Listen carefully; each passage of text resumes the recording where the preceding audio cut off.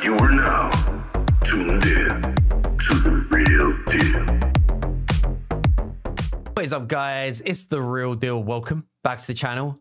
Guys, The Real Deal needs your help. I'm at like a crossroads right now, and where I'm still new to the game, I'm not sure what I should be doing. So if we have a look into the bag, we've got 2 gene hybrids, and I'm not sure if I should just keep stacking, you know, like Orthan, who's like a god tier tank. I lean heavily on this guy. He's carrying me through so much content. Or do I even make Anpu even stronger than he already is? But I feel like, you know, Anpu's already doing so much for me. I feel like he doesn't need to be that much stronger, but maybe I'm wrong. Maybe I'm wrong. You know, you guys let me know in the comments below what you think I should be doing. And if we sort of scroll down, you can sort of see my roster. Obviously, we want to be investing in the Triple S. Actually, let's sort this by rarity. And if we sort of come down as well, we got Jax as well. Like, Jax is just so broken. He is the most broken character I think I've ever seen in a game. Even though he looks so weird, he's just an absolute beast.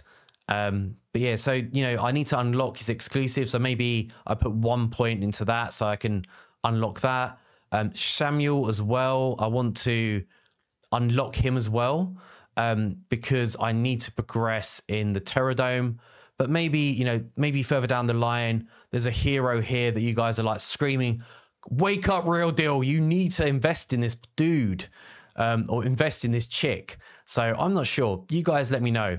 But yeah, if we come into the Borderland, and I sort of, because that's what people get wrong a lot as well. They always talk about who should I level up next? And actually, what you should be doing is looking at where you want to progress or need to progress in the game. So Sincero's Marsh, absolutely smashing right now.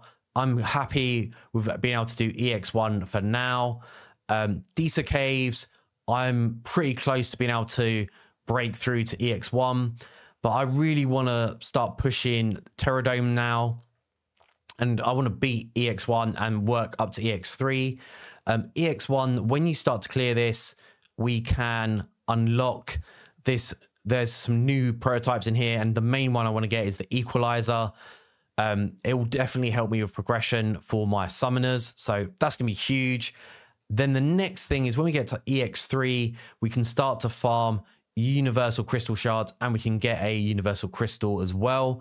And these are one of the best items in the game. Everyone wants them, and they can help us upgrade our prototypes. And one really important thing, I had a huge mistake with these. Do not use them on epics. Save them for mythicals. They are for mythicals only. So yeah, so that's where I'm at, guys. Just come back to the heroes and just sort of look over again. But yeah, I'm feeling that I'm probably going to split between Samuel and Jax, because I need assassins for the Terradome. But maybe people are like, you know, Daniel, you need to use Daniel, dude. I don't know. You guys, like, seriously, you guys will let me know, because it's just where I'm still new to the game and I'm just not quite sure. Some games, you know, you need to you sort of diversify a little bit. It's still sort of concentrated, or you just put all your eggs into one basket and you just have that one hardcore carry. But I feel like I do need to diversify. That's what I'm leaning towards. But yeah, you guys let me know in the comments below.